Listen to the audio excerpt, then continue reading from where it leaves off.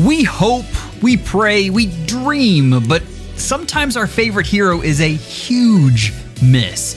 Let's commiserate about Intelligent Systems' poor design decisions and talk about the most disappointing units of the last generation. These are our past winners, but who will wear the crown in 2024? Now, we're not going to talk about the worst performing units. No one is surprised when an instant demote doesn't hold up to the brand new Emblem hero. We're talking about when expectations and hype were so high that everyone assumed they would change the game on release. Think about the excitement of Brave Tiki and the huge letdown when we finally got her. But before we start, let me know in the comments who's your biggest disappointment of this last year. The future. Legendary heroes are some of the most anticipated units in the game, and Corrin is a really popular character, so surely IS would get this right. What we have here is a lot of text with loads of effects and a new Divine Vein water effect that is actually pretty good. But that stat line is terrible. 27 base defense is really bad. But maybe this is okay. Maybe the matchups aren't as bad as I'm thinking they're gonna be. Here's the thing. Somehow they're worse. This is a brand new unit going up against the usual score bots in Arena. There aren't really any additional buffs. You're not getting additional mythic effects or anything like that.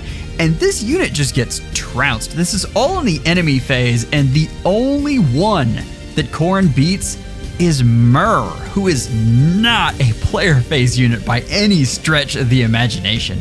I mean, even Duo Chrom, and I know that's close, but Duo Chrom is 2 years old at this point. I mean, take that in, but Corrin just gets smashed. The weapon triangle advantage is in his favor with Sharena and Edelgard and still can't get it done. And Golvig doesn't really have the best damage output, and it doesn't matter. This unit gets trashed. When we look at the other fire legendaries, I mean, the first thing that stands out is this is kind of a mid group just in general, but look at the fact these are in order. The last one that we got was also an infantry green dragon who has better support than Corrin. So while she doesn't stand up to every threat, at least she can give piercing to her support ally. And I know that doesn't sound like a huge thing. A lot of newer units are getting that, but if you talk about in the context of Arena, giving that to either your older legendary bonus or God help you if you have to use a GHB or Tempest Trial unit, that is huge. That is such a great support, and this unit is honestly just not as good. Looking at the rankings, this is a brand new legendary, and he's dropped all the way to tier 2.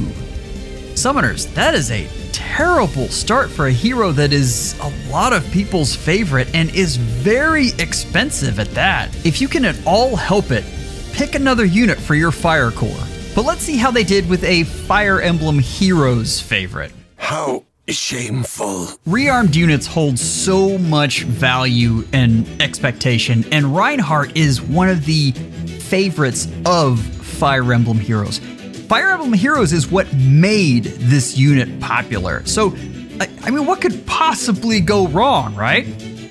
The first is Arcane Thunder, and this is just okay, but where's the Brave effect? I mean, that is what Reinhardt is known for in every single one of his iterations, and they utterly chickened out on that.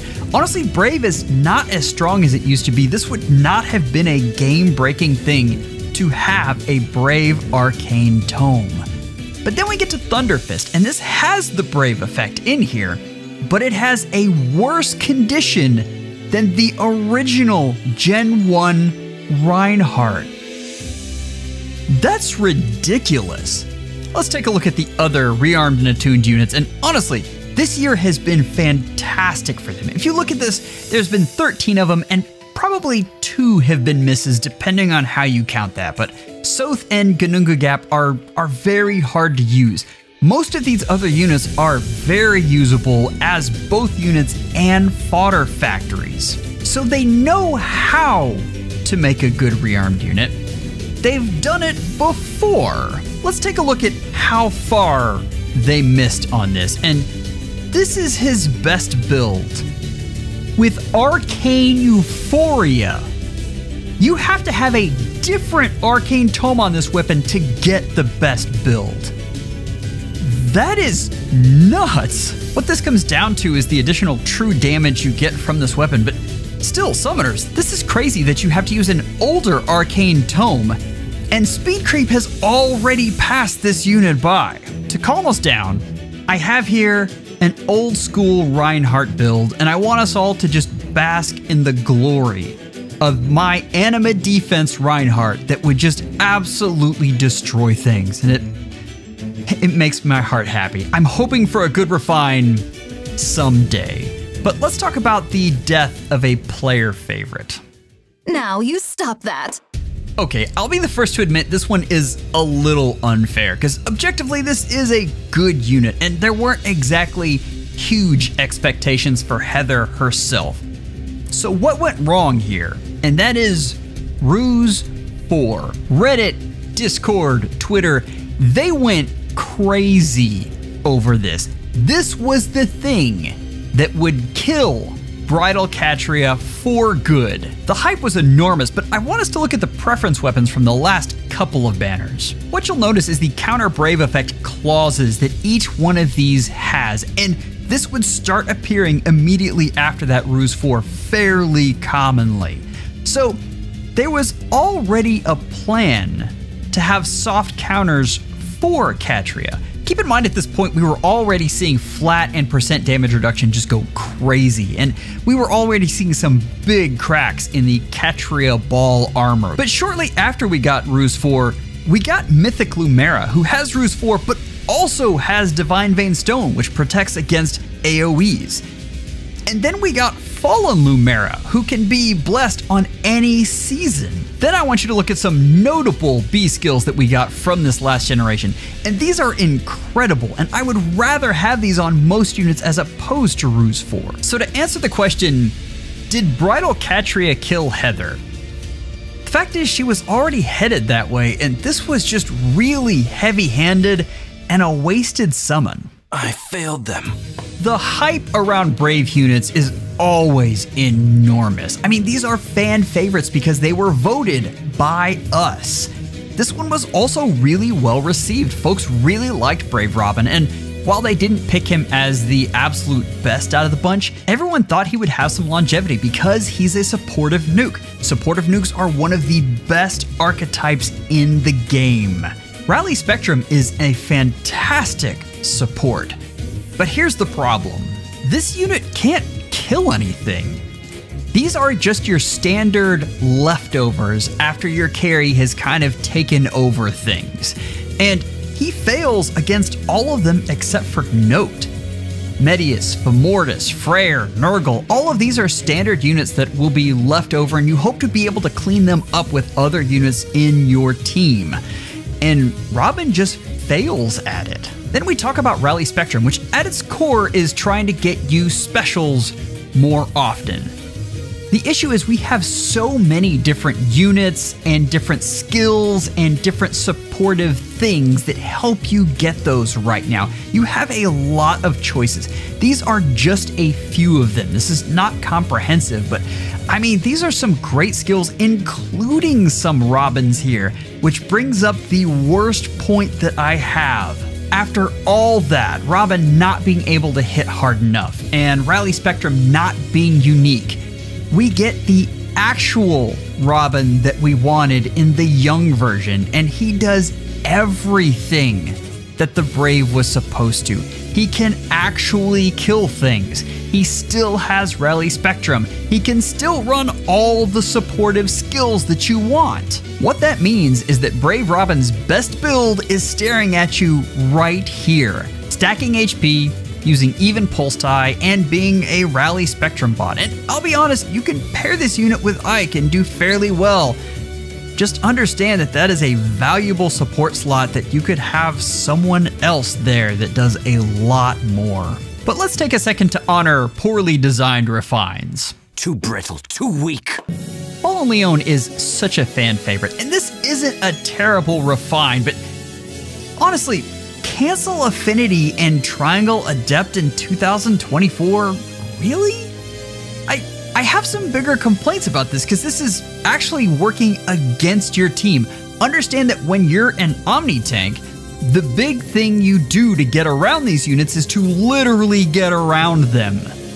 You take units and warp or get additional movement and get around them and attack them from that perspective.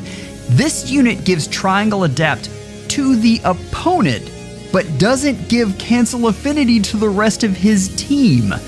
So in effect, you are helping the opponent take out your team. This is so amazingly short-sighted, and I'm flashing up a build right here. Like, this is a good build. If you got this in the holo forms, you're probably happy with this unit, but this doesn't come close to Emblem Ike or any of the top-tier Omni tanks right now. That speaks to a bigger problem of older units right now, but that's the topic for a completely different video. It's time to really rankle some feathers with our #1 worst unit of the year. This was inevitable. It's a 3-action anima mythic that will surely solo your entire team and make Aether Raids completely unplayable. Also, it's Golveg, who is popular for reasons. Anyway, she has 2 really big problems. The first is she can't kill things. This is kind of a common theme with Golveg in general, but the damage output is never just huge. It's not really the focus. But the other issue with this is she has trouble staying alive. Everyone has piercing right now, and look at those defenses. Her bulk is paper thin, so she just crumbles against most tanks right now. But that alone isn't enough to get you in the top spot. We need to dig even deeper. I want you to look at the other Golvegs that we got this past year. First off, take in that we got 3 Golvegs this past year. The first one we have Brave, and this is an AoE Gale Force unit that is still very usable because of flyer mobility and how great it is and how well she pairs with Bridal Embla. This unit is very, very good. And then you have Summer Golveg, who has 4 actions and is a duo unit and is incredible, especially paired with Emblem Celica. The fact that this unit is blessable is just huge because you can use her everywhere. Then we have Golveg, who can't stay alive long enough to use her extra actions. Essentially what we have here is an offensive unit shoehorned into a defensive role. For any of you who have been fans of this game for a long time, this is current day Sothis. If you want to see added proof of that, just use her in Chaos Season on offense. She's incredible, but we need to look at the rankings. And this unit is 6 months old and is, again, already in that dreaded tier 2 spot. But look who's above her.